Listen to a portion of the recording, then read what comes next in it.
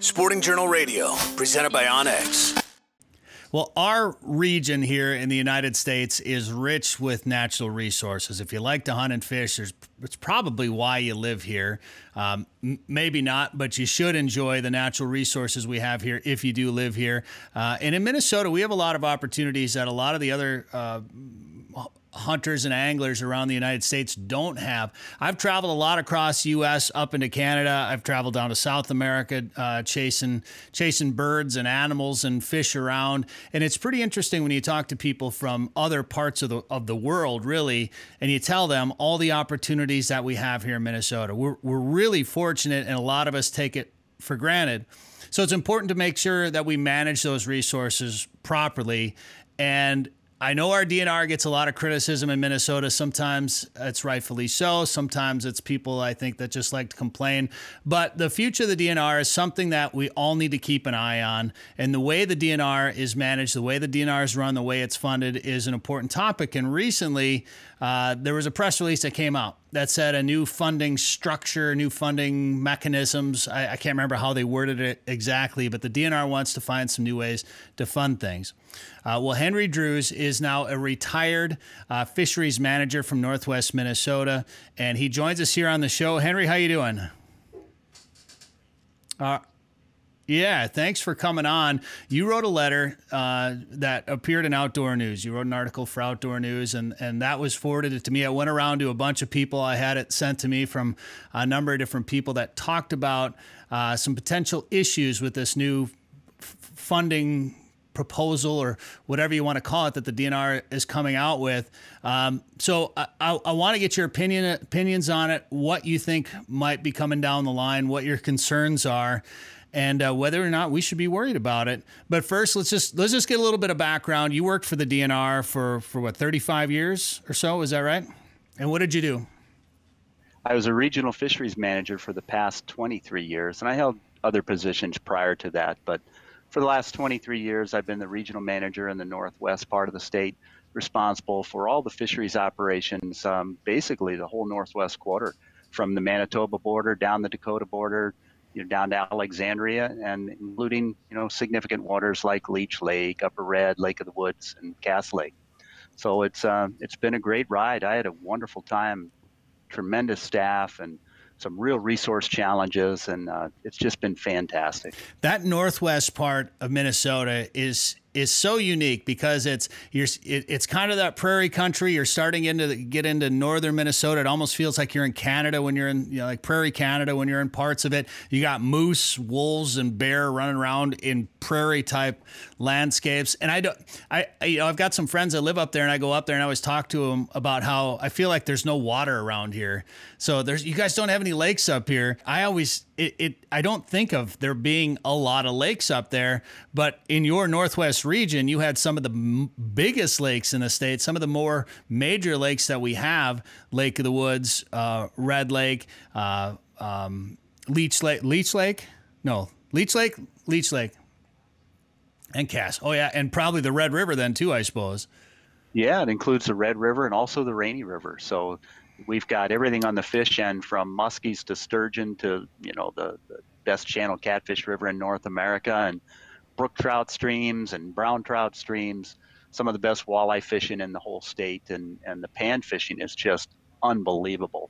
So yeah, it's quite the resource. And like you said, if you're an outdoors person, whether you just hunt or just fish or do both like myself and you do, it's nirvana to be able to live up here. It's been a true privilege to work and have a hand in the managing the sport fisheries up here. Well, I tell you what, like you talk to the Mille Lacs guys and you feel sorry for them sometimes for what they're dealing with over there. But you've obviously dealt with similar type situations. And then when you talk about having to deal with a river like the Red River and go through the flooding situations that you had to deal with there, when you talk about the Rainy River and the sturgeon recovery up there, and just managing walleye populations on Lake of the Woods, and then the Red Lake situation, you probably deserve a medal for going through what you went through on Red Lake up there. Just briefly describe how that situation went for you. Well, in the mid-90s, the Red Lake walleye population crashed. There was essentially not enough reproducing fish left in that population to sustain itself, to recover itself. So together, the DNR and the Red Lake Band of Chippewa worked together to develop a recovery plan. And that recovery plan included a complete harvest moratorium for a period of time, and then an aggressive short-term stocking program and rigorous enforcement. And just 7 years into it, we were able to reopen that fishery. And since that time, we've been able to manage that fishery as an absolute gem. And I can't say enough for the partnership that we've developed with the Red Lake Band. We have been hand in glove with the tribe on all steps of management of that fishery since it reopened. And I think the future of Red Lake is extremely promising. So 7 years is pretty remarkable. When you came up with the plan to close fishing, to start that plan of recovery, what was the reception you got from the fishing public here in Minnesota? Well, at that time, the band closed their fishery completely in 1998, and the state closed the state waters in 1999. We signed the agreement with the tribe to recover that fishery in April of 1999. And we weren't sure how long it would need to be closed. We consulted with the public, the businesses. There weren't very many businesses left in the Washakish area, and we sat down with them and talked about we can either use a semi-aggressive approach. It might take longer, it may not work, or we can go for the aggressive approach, and that would be a complete harvest closure. And so we were able to work with the remaining businesses and other constituents to go for it with the most aggressive approach, and we were successful. The fishery responded to the 3 stockings we did in 1999, 2001, and 2003 better than we could have anticipated, and we were able to see that recovery advance, at a rather rapid rate. We started working on a harvest management plan in 2005, and then also what an opener would look like. And so in 2006, at midnight on the fishing opener, history was made, and we reopened that resource after 7 years. And I think the rest is, as they say, history. I certainly had a role in it, but I must mention that, it was a team effort all along, a large team of DNR employees, and of course the natural resources staff from the Red Lake Band. No one person would deserve a medal, as you might have suggested. Yeah, sure. Of course. It was an absolute teamwork, and I can't say enough for how great it's been working with the Red Lake Band. What do you think caused that situation, and what is going to be what was put in place to make sure that doesn't happen again? Well, we have a harvest plan. What caused it was overharvest. And that was overharvest by both tribal and state users. And when we embarked on the recovery, it was really important that we decided that we were not going to focus our energy on fixing blame. We were going to focus our energy on fixing the problem. And so that's where we put all of our energies. The safeguards moving forward to prevent that from occurring again is a well-crafted management plan, a framework to determine how and when we need to adjust harvest, and then implementing that, and rigorous enforcement by both jurisdictions. So when you look at what you went through with Red Lake, and you look at what's going on with Mille Lacs now and obviously for the past few years, what similarities do you see between the two? Well, the similarities are that multiple jurisdictions need to work together, and that's the only real similarity. Upper Red Lake, Lower Red Lake are far different systems than Mille Lacs. Ecologically, they're quite different. The Red Lakes have a very simple fish community. The fish community in Mille Lacs is much more diverse. The intensity of use on Mille Lacs and the potential being so close to the metro area is different than what we see on Red Lake. And so the challenge of regulating a limited harvest on Mille Lacs is much more complex than on Red. The similarities are that people love walleye. They love to keep walleye, and it's the management challenge is how to allocate that resource.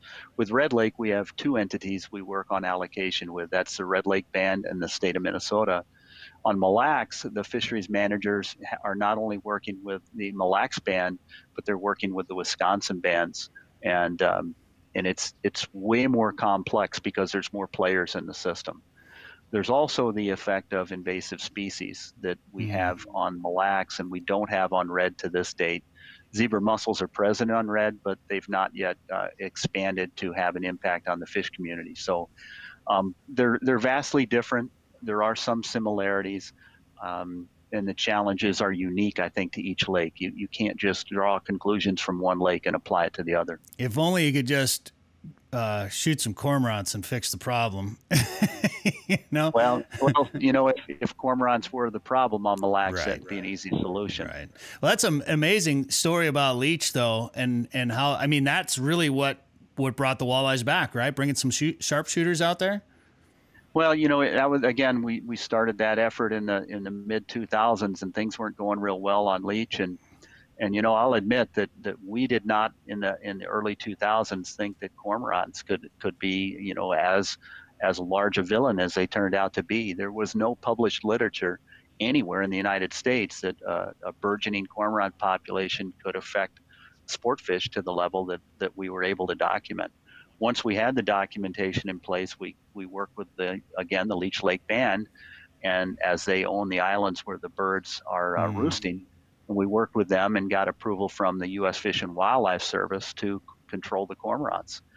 Again, it was a partnership. It was the state of Minnesota and the Leech Lake Band in this case, and the feds, the U.S. Fish and Wildlife Service. So we were able to implement a tool in that situation that has proven to be very effective. We also had a short-term stocking program there that for a couple of years it contributed.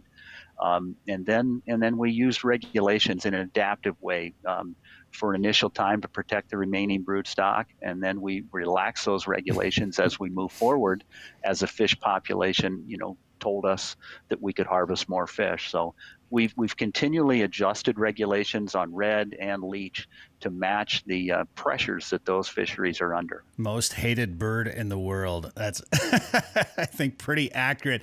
Do you know about that cormorant season? What's it, in Ontario started a cormorant season? Is that where it was? You can hunt them up there.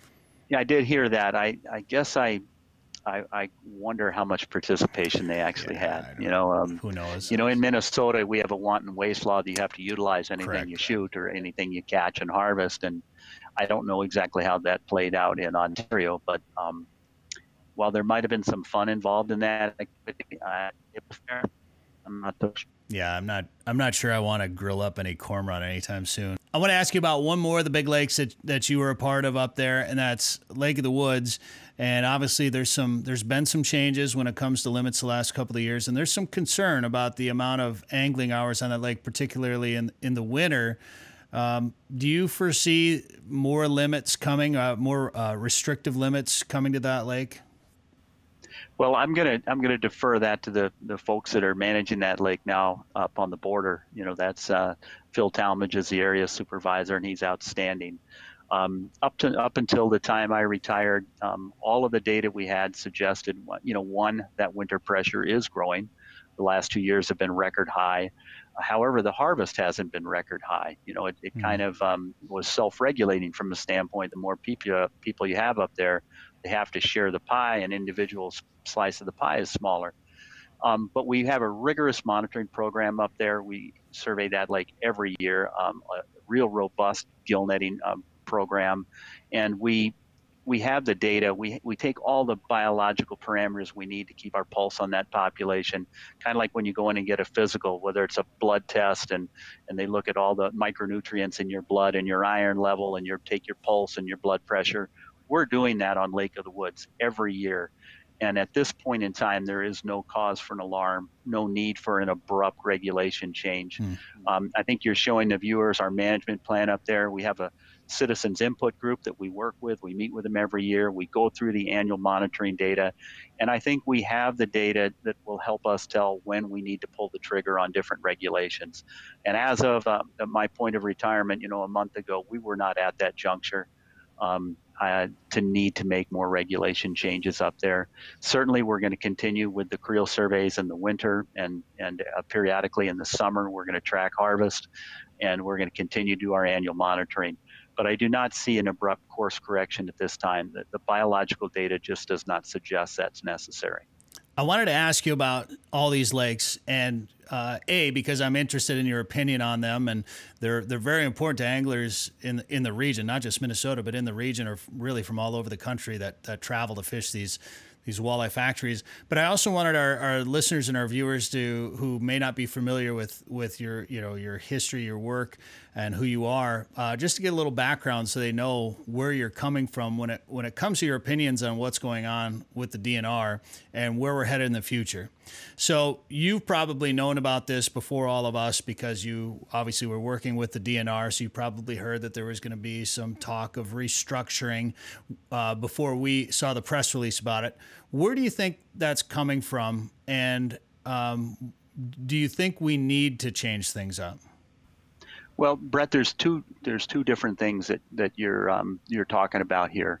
There's a Division of Fish and Wildlife is looking at restructuring. That's issue number one. The second issue is a broad-based looking at funding options for the long term for the agency. The former is what I'll focus on. The latter I think it's a great idea. The agency needs to look at broad-based funding opportunities for all the divisions, whether it's for public water access, whether it's for state parks or fish and wildlife management. So they are two distinct entities. The funding challenge and the funding ideas that are going to be talked about over the coming years, I think is fantastic. And kudos to Sarah Stroman for initiating a conversation about longer term funding for the agency and for all the divisions. The first issue, though, is the restructuring or reorganization. That is specific to the Division of Fish and Wildlife, and it's a project that was initiated approximately 2 years ago. So that, I think, is what we should focus our conversation on. Okay. All right. What was the plan, or what are they talking about doing? Well, like I said, the conversation started in the middle of 2019 about how we best organize or structure the Division of Fish and Wildlife. I and a number of my colleagues, some that are still working and some that have since retired like myself, expressed concern in 2019. In the early part of this process, that some of the ideas they were talking about, didn't make sense. We did not think they were good ideas. And those ideas would include merging the regional fisheries manager and regional wildlife manager positions in each of the regions, merging the research manager positions for fisheries and wildlife, merging the operations manager positions for both fish and wildlife, and possibly even including merging the chief of fisheries and chief of wildlife positions. So we, in 2019 and then early 2020, a number of us managers put our concerns in writing and shared those with the division director and those involved in the reorganization discussion. And those were that one, you don't embark on a discussion about reorganization until you identify the problem it is that you're trying to fix. And that still, to this date, to my knowledge, has not been clearly defined. So it has been, since its inception, searching for a solution in the absence of identified problem. And that's the concerns. And the other concern I have is that there was, at no point in the process was there any discussion about the need to include the public, our angling and hunting publics, in this discussion. It wasn't until after I retired and wrote a commentary in Outdoor News, and John Williams, my colleague from wildlife in the region, made some comments in his retirement interviews. Did we at all hear anything about a public process to get input from the public? And the question is, why is this important? Why is it important to anglers? One, the fisheries profession and the wildlife profession, while there are commonalities, they are distinctly different. When we go to college, we get trained different. We take different classes. We have areas of expertise and specialization. And I believe that the anglers and the hunters in the state want that specialization all the way up to the managerial positions, because we deal with the issues. Our previous dialogue here on this interview, we talked about managing Red Lake, Leech Lake, Lake of the Woods. I was personally involved as a regional fisheries manager in each of those, as were the staff that I supervised. The public that we work with on our input groups got to hear specifically and directly from me as the manager in Northwest Minnesota. Fisheries trained, fisheries experience. If they merged my position, for example, with the regional wildlife position, manager position, it's quite possible that the person they would speak to when an issue emerges or a challenge emerges would be somebody trained in wildlife. Conversely, it could be if it was a regional fisheries person that became the manager for both fish and wildlife in the Northwest region, then I would be dealing with CWD response in Beltrami County right now. Oh boy. It's simply not a good idea to meld and merge the managerial positions in the Division of Fish and Wildlife. Not only will it have an impact on the delivery of conservation programs, it starts to blur the lines of budget between the two units. And I think that that's something that's arguably extremely important to both our anglers and our hunters, to have those discrete budgets and be able to be accountable to our anglers and our hunters on the use of those budgets. You think the idea was just a staffing question or a budget question of having to pay two people for that position just to save some money, just pay one to do it? I think that's part of the concept. The justification for this has been, one, there's a bunch of vacancies. Two, we need to look at efficiencies. Well, I think if you looked at what a regional wildlife manager does and look at what the regional fisheries manager does in one location, there are no economies of scale. We're clearly both fully employed. There's enough issues in all of the regions for, and I'm just speaking of the regional manager jobs, there's enough issues to keep us fully employed and keep on top of issues as they're emerging. That the idea of combining those two positions into a single position means the people planning to do that don't really have a very good understanding of the jobs. Right. So, I mean, obviously you want people that are in charge of some of these regions and in charge of biologists in the field to know what they're talking about when they're out there talking to people.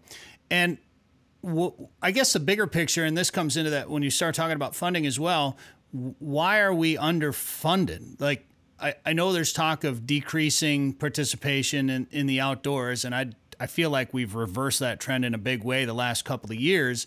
So is the overall picture still bleak? Are they worried that participation is going to drop off sharply after this pandemic situation that we're in? Or are there some other efficiencies? Are we funding programs that maybe aren't as necessary? I mean, obviously fisheries and wildlife have to be number one and number two priorities, or number one and number one priorities, maybe however you want to look at it. But where are the inefficiencies? I think the long-term funding considerations are real. The trajectory, if you look nationally, in license sales for both hunting and fishing across the country are down. The Minnesota is bucking that tradition or that observation on a national scale. Our fishing license sales in Minnesota are very strong and they've been very stable. Hunting license sales in Minnesota, though, are on a different trajectory. They're heading downwards, the last 2 years being an aberration. So there are concerns. Are we doing the work we do the most efficient way we can? Those are fantastic questions. Yeah. And those are things we should always be looking at. And I think we do a pretty good job of that. But to jump immediately into reorganization, I think, is premature. Go ahead. Well, let me ask you this question. When it comes to license sales and this decline, I should have done more research before I asked this question, but when you look back at the history of the DNR and the history of license sales, I mean, really, what do we have? 75 years of history, approximately. Did we have an unnatural peak in there? Are we coming back down to where we probably should be, or do you think it's an unreal expectation to stay as high as we were when we don't really have that much history to judge a trend in the license sales? Right. And I'm not an expert in this area, whether it be marketing or whether it be the data mining from license sales. But what I do know is that the strongest period of our license sales occurred and lasted from post-World War II, through the baby boom generation. And a lot of the baby boomers are timing out. Yeah. I'm on the latter part of that curve. The baby boomers, are are the largest buyers of licenses, particularly, in the hunting, and they're starting to phase out. And there aren't enough younger hunters and anglers coming into being recruited to replace them. So the tables, you look at it's not a longevity table, but the actuary kind of tables of participation. You got to need as many replacements to come in to replace those that are timing out, and that's not happening. It's more acute with hunting license sales than it is with fishing license sales. Sure. It's just that much more difficult to get young people involved in hunting because you need to mentor them. It's a lot more difficult to mentor hunting than it is angling. Yeah, so the declines are real, and the 75-year time period is enough to give us cause for concern, given the trajectory that we see. Well, there's definitely some more barriers of entry for hunting out there. But, when we went dove hunting here this week on opener, every single piece of state land had hunters all over it. So I don't always see the decline when I'm out there in the field trying to find a place to hunt. And land access and places to go obviously is one of those barriers for everybody. And I know for a fact some people have quit hunting because sometimes it's hard to find land to get on. You don't have everybody and their neighbors used to hunt everybody and their neighbors' property back in the day. And you just don't have that anymore because people are managing for deer, planting food plots, or whatever the case may be. So I think it's an interesting discussion why there might be a decline out there. Whatever the reason, obviously we need to continue to find ways to fund because it's like a user fee essentially to pay for that management. But maybe this isn't a question for you necessarily, but I've always been a proponent since our natural resources are as important as they are for us in this state economically. The amount of money generated from hunting and fishing in Minnesota is in the billions. Should more money from the general fund go to managing our resources and less about user fees? Could that be one of the ways to solve a funding issue? Absolutely, and I think that's going to be in the mix with this new group that Sarah Stroman has asked to look at options. Good. And I think that's very good. We used to get, 25, 30 years ago, a fair bit of general fund money. And I know, for example, a lot of that was used to pay for conservation officer salaries, and so there are a lot of ideas that should be explored. And again, kudos to Commissioner Stroman for putting a group together to see what options are out there. From my perspective, the people that buy hunting and fishing licenses don't just pay for those management programs. As a fisheries manager, we're doing environmental review. We're issuing permits to protect habitat, from aquatic plant management destruction. There's a lot of things that we do in fish and wildlife that are to the benefit for water quality for recreation that, may be benefiting people that don't buy licenses. So it's a logical reach to think that a broader segment of our population should be contributing to our natural resource management programs. No, I 100% agree with that. I know they've tried to tax some of that equipment and bird watchers, hikers, whatever it is, like a Pittman Robertson or something like that. And it hasn't really gone over very well. So getting people to pay to go walk a WMA, or bird watch or whatever the case may be, I think is going to be a bit of a struggle out there. I'm all for getting some of those people to pay their fair share if they're going to utilize those resources.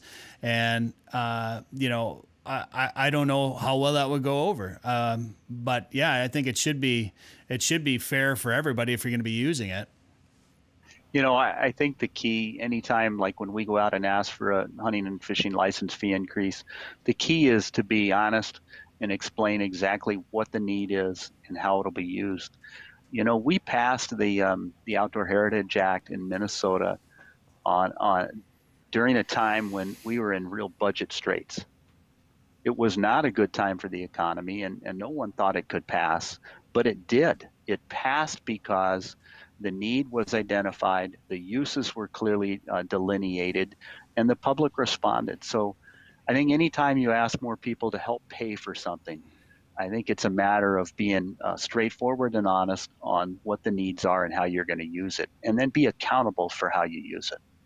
Well, I I just want to make sure, I guess my biggest concern with, some sort of big type of restructuring or new funding mechanisms essentially is that things just, I don't want to say things stay the same because that won't sound right, but I don't want major changes to the outdoor opportunities that I enjoy, the hunting and fishing opportunities, because they're pretty unique to us here in Minnesota. I mean, yeah, some states have maybe better this or better that, but for a variety of hunting and angling opportunities in Minnesota, we're pretty fortunate with what we have for resources. And I don't want my opportunities diminished when it comes to where I can fish, where I can hunt, things like that. And I know nobody's talking about that, but anytime you start to discuss changing something or other, or including this or that, or doing this, and all of a sudden we have to listen to what they want to do, and maybe all of a sudden these bird watchers or these hikers want this WMA because there's a rare,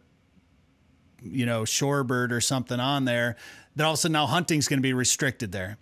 I understand everybody has a right to public property. I'm not trying to diminish that fact at all, but I want to make sure that some of those opportunities, because you restrict that and you're going to lose more hunters again as it goes. So that's one of my biggest concerns. So let's get away from the funding again, because I know your biggest concerns were with the merging of these departments. So what do you think? What do you foresee happening? When do you think these changes could happen? And let's talk solutions. What do you think the department should do?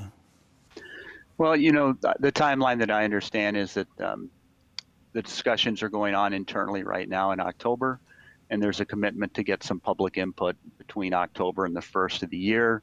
And it's my understanding that the division director, Dave Oldfelt, would like to make these changes, if there are any, by the first of the year.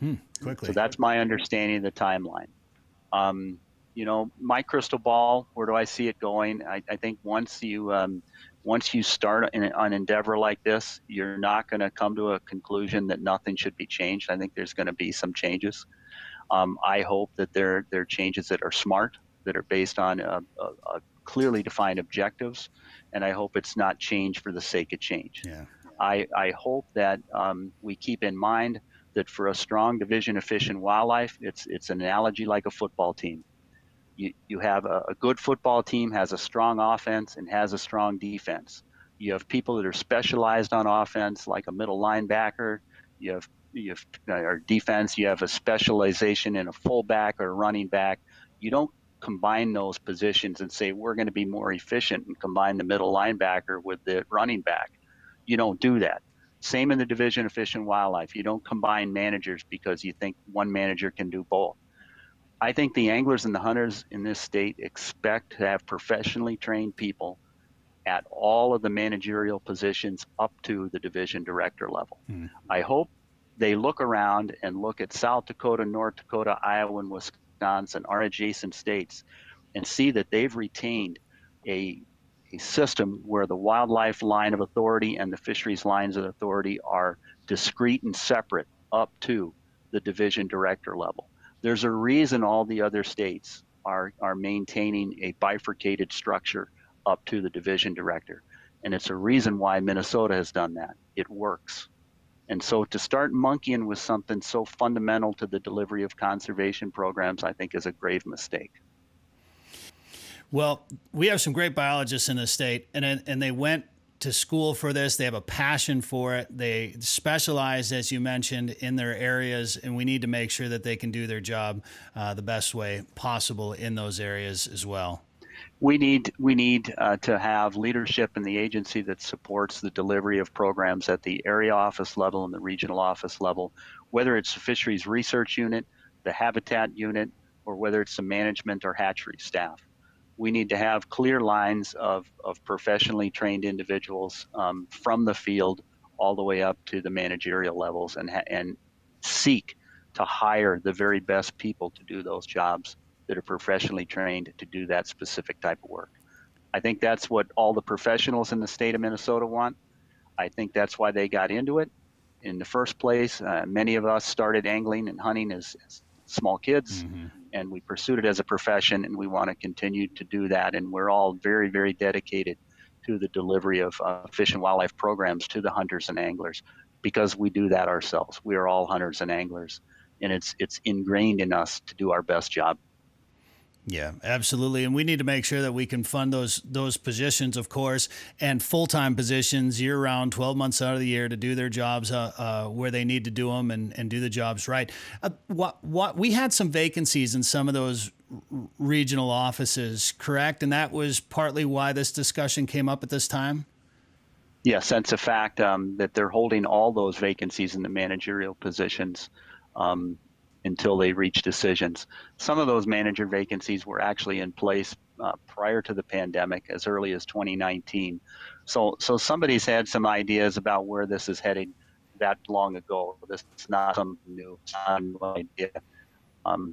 I'll tell you, there's a cost to holding so many field positions and manager positions vacant and have people in acting positions. It's burning people out. Morale is down, and there's concern over why those positions are being held and why they're not being filled. And that's creating some of the consternation about, what is the outcome of this going to be? Why aren't they being filled? They're not being filled because they want to leadership wants to maintain their options, whether they want to combine positions or not. They want to keep those positions there, those options available for them. Interesting. Well, that in itself raises some of the suspicion of what the intentions are. Well, we could probably talk about how the DNR should be run for hours and maybe days, and have all sorts of opinions on it. But it's a pretty important discussion. Well, Brett, don't get me wrong here. I have great pride in the organization. Sure. The Division of Fish and Wildlife, I had a wonderful career. There's a large number of incredibly talented people in the Division of Fish and Wildlife, and it'd be really nice for them to be able to focus on doing their jobs, making habitat better, stocking fish, doing surveys. They'd sure rather be focusing on that than worrying about whether or not they're going to be reporting to somebody that's not trained in their discipline. It'd be nice to get this off the table and move forward. Well, I know it's been a tough couple of years just in itself going through the pandemic, and I know a lot of people were stuck indoors when they should have been outside working, in my personal opinion. I mean, outside, away from the people, out in the middle of nowhere seems like the perfect place to be in during a pandemic, in my opinion. But that's just my opinion. But yeah, we need people to be out there doing their job and doing it right, and not having to worry about things that don't really matter to them very much. So, all right. Well, I hope things work out the way you want them to work out, because I agree. I think that's an important way for us to go and for things to move forward. But I appreciate you coming on here and telling us your concerns and your opinions and also your thoughts. I agree that some of the people in the DNR, I think the DNR has done a good job in a lot of ways overall, but there's, you're not going to win them all. So there's always going to be some positives and negatives here and there, and everybody's going to, I feel for you guys who have to make some of these decisions, because I guarantee you that you've gotten some emails that are probably not as positive at times throughout your career, and that's tough to have to deal with. Well, when you're a public servant, that's just part of the job, Brett. And the key is you may not like to hear some of that stuff, but ultimately, at the end of the day, when you listen to your critics as closely as you listen to your supporters, you're going to make better decisions. That's just a fact, and that's the life of a public servant, and we take that pretty seriously. Yeah, and it's nice to see that there's people passionate about our outdoors here. Yeah, I know you were busy. I wanted to have you on the show last week, but you were out there taking advantage of a pretty unique outdoor opportunity here in Minnesota. You were harvesting wild rice. Yes, my wife got me into harvesting wild rice about 10 years ago. You can see in the background there, let me see, there, a canoe full of rice. That was one of the tribal members she worked with on her PhD. But wild ricing in the fall is now a big part of our life. We spend a couple of weeks every fall out harvesting rice. She's taught me how to do it and got me out in the boat with her, and we really, really enjoy it. To me, it's the kickoff of the fall season. It's the transition from fishing to the fall gathering. And you start with the wild rice, and next is sharp-tailed grouse on the North Dakota prairie, and ducks in South Dakota, and then the deer season rolls around, and then there's pheasants, and it's just an amazing time of the year.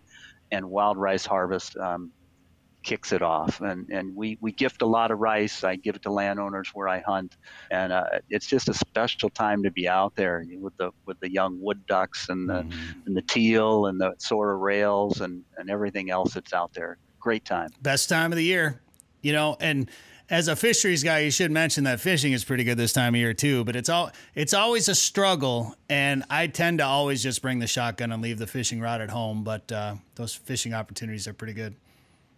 Brett, that's been my angle here for the last 15 years, but now that I have a little more time on my hands, I'm not going to winterize my boat on Labor Day weekend anymore.